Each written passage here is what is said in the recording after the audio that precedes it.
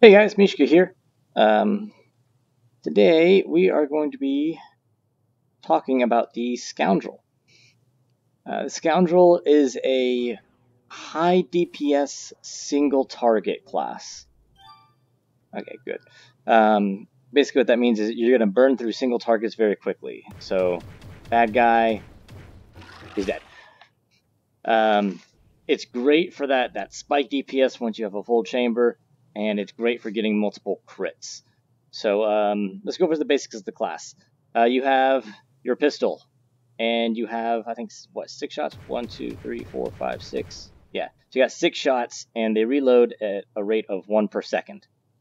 So you get to decide how you want to do that. If you want to shoot 1 a second and just kind of, leave it loading, or if you want to just blow the whole gasket. It's up to you.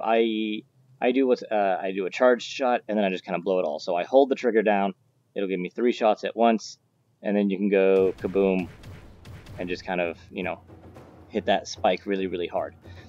So that's the basic of that's the weapon. But there's a lot more to it than that. So the next thing to talk about is the curved shot. So you can actually curve the bullets that you shoot. And it's based on the velocity of the gun and which way it's moving when you do it. So you see up there it said rank 2. Rank 2. Let me see if I can get back further and get a better one. Oh, he does.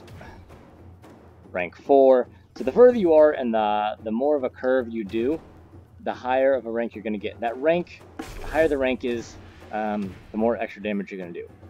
Oh, here's a good mechanic. Interrupts. Do your charged shot. How did I miss him? That was embarrassing. So yeah, the ranked, the curves, the more of a curve you do, the higher your rank. The higher your rank, the more damage you deal. So that's a huge mechanic, especially if you're doing like dungeons and raids and whatnot. You want to be hitting those really high... Why am I still in combat? Someone's attacking me. You want to hit those, ranks 4s and preferably 5s very consistently. Let me see if I can get out of combat here, because that's just kind of annoying. There we go. Okay, so bullets, 6, charge for an interrupt and for extra damage. Shoot as fast or as slow as you want. Hit the curved shots to deal extra damage. Now that curved shot debuff is only going to apply to the one that you hit with the curved shot. I don't play. There we go, rank 5. So that's the best one that you can get, and then you're dealing a lot more damage per hit. Yeah, that debuff only applies to that target. So if you're in a dungeon and you've got like, the trash mobs, sure, you can hit that rank 5, but that rank 5 is only going to apply to that one target. You're not going to be dealing that extra damage. It's not a buff on you. It's a debuff on that enemy specifically for you. So that's that. Now let's go over the next bit is your deck of cards. So you have 6 cards in your deck. I already used the Flint one earlier just out of habit. Let's go over what they all do. That's the ice one. It's going to slow my target. So looks like he's taking care of that guy. Let's go over this guy, for instance. Pew. He's slowed. Right? Really great if you have an ice heart weapon, or just in general, slowing bad guys down. Alright, next one. What do we got? Alright, we have the flame card. I'm going to deal extra damage. I probably should have been looking at how much damage I do normally. Yeah, a 31,000 for a single shot. It's pretty good, mage numbers. Cool. What's the next card? A light card. That's going to heal me. So I'm going to go ahead and take some damage here. Hey, your mom's ugly. There we go. So however damage I deal, that's how much I'm going to heal here. So for that... Oh, come on, dude. Heal. Right? So usually I like to do a charged shot for that. Where did my journal go? Alright. Next one is the Vines card. The Vine card is your poison. So I hit this guy over here. You're going to see he's got that damage over time. And let's go ahead and burn him. Cool. My journal keeps disappearing. Anyway, last card is going to be Flame again. Oh, I might have had Ash earlier.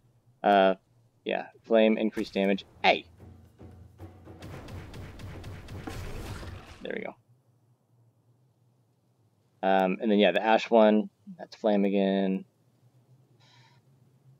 Ash, just, there it is. It gives you increased critical chance. Now, the Scoundrel is great at hitting crits. They hit crits all the time. So here you go. That was a critical shot. Each of those stacks means that you've hit a crit and you're dealing extra damage for the Scoundrel. So you see right there, I got 4 crits in just that tiny, tiny combat encounter, which is awesome. Now, you don't just have to use the cards, you can burn them. So to burn it, you hold it, and you pull the trigger. That burns it, and now that's going to empower the next card. You see here, it tells you what it does. So I just burned the Ice card. Ice is going to increase the potency of my damage card. That wasn't a damage card. That weakens the defenses. That's damage over time. That's healing.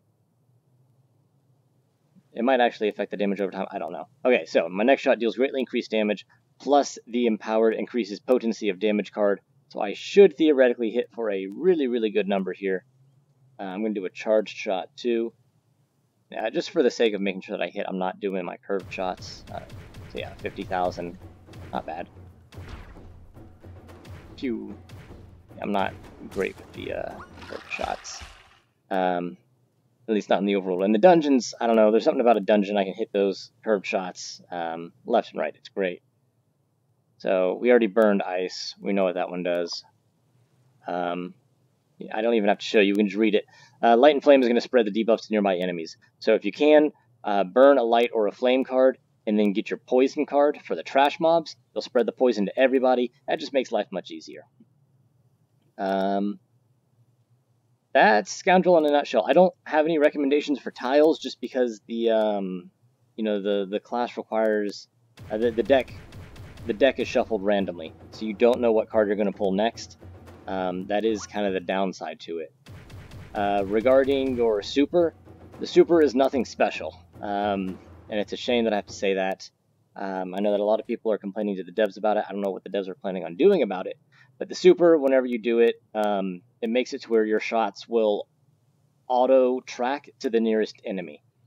In PvP, it won't hit them, it'll just circle around their head, which is kind of cute looking, but it doesn't do anything.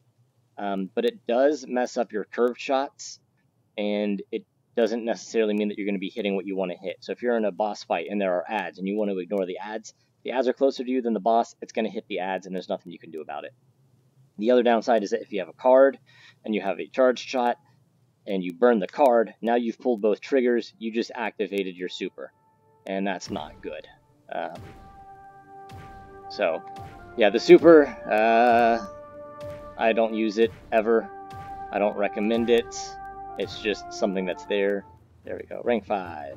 And now let's burn him. Q. See, get that rank 5 and, oh, you're gold. Okay, talents. Let's go over the talents here. Full chamber. When firing a bullet from a fully loaded gun, you have a 10% chance to critically strike. That's nice, but you're going to get crits pretty easily. I prefer card buffs to last an additional 2 seconds. Just the, I'm a team player. I like to do that. Card contains 7 cards, 2 of which are the card of flames. That's great because you're dealing more damage, or you can regenerate 10% quicker. The more cards you have, the more buffs and debuffs you're doing, the more you're helping your team. I'm especially as a Scoundrel, I'm a team player here. Damage buff from level 3 and higher is increased by 25%, while damage from rank 2 and lower is decreased by 25%. As a Scoundrel, the better you get, the more you're going to be hitting those higher rank curved shots. Especially on a boss, it's hard to miss a boss. You're going to be getting 4s and 5s easily, so it's better to get that 25% damage, as opposed to all rank 1s are automatically upgraded to rank 2s. You shouldn't be hitting rank 1s. If you're hitting rank 1s, you're either new to the class, you haven't practiced enough, or you're just a terrible player that should feel bad about yourself and never play Scoundrel again. Okay, just kidding. Keep practicing, and you'll stop getting rank 1s. I highly recommend these vertical curves, as opposed to the horizontal ones. Those are wonky. Vertical, maybe a little bit of right to left. I was a pitcher in high school. That's kind of what my breaking ball was like. I say as I miss those shots. Boom, rank 5, and just go ahead and throw them. Yeah. Let's see. You can charge up to 4 bullets at a time, or a 3-bullet charge shot now applies break armor, increasing all incoming damage from all sources by 5%. I do that mostly because if I'm in a raid and I go as a Scoundrel because I'm feeling lazy, it's great to get that 5% damage buff without having to go Bard.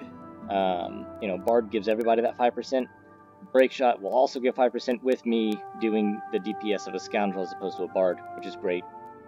Last one, critical hits add a buff to yourself which increases your crit chance by 5, but also increases damage to you by 10%. I mean, it makes you a glass cannon, but you shouldn't be taking damage as a DPS anyway. You should be out in the back, tank should be taking the damage, healer should be healing you if you take any, as opposed to every 6 shot is a guaranteed crit. You should be critting more than every 6 shots. So, that's kind of how I feel about Scoundrel. I don't play it very often, as you can tell by the fact that I was having to go by the book to tell you. But that's just kind of a quick breakdown for you newer players or people who haven't played Scoundrel before. It's a fun class. It's definitely fun, especially learning to get those curved shots, learning the debuffs, learning when to use your cards. My god, if he was a boss... Okay, maybe a little bit closer. Yeah, I definitely need more practice as a Scoundrel. As you can see, I really don't play that often. Yeah, hit me, and I should have healed that. I don't know, that card's just kind of sitting up there. That was weird. It should have... Yeah. There's still bugs in the game, but that's alright. Yeah, Scoundrel, it's a fun class. Kind of a lazier DPS, because, you know, you just point and shoot, get some curved shots. I recommend curving from the wrist. I know you can't actually see me in real life, but my elbow I'm setting down, my elbow stays where it is on my knee, and I'm just curving the wrist. You don't need to do like these huge, you know, shoulder curves. Besides that, if you do go too fast, the bullet goes straight anyway. So, you know, just a nice little easy break of the wrist will do those curves. So that's it. That's all I got for you for the Scoundrel. If I, you know, play it some more, get better insights on it, I'll, you know, upload another video and give more tips. Until then, if you got any questions, comments, concerns, feel free to reach out to me. I'm here on YouTube, I'm on Reddit all the time, and I'm in game. So, happy hunting!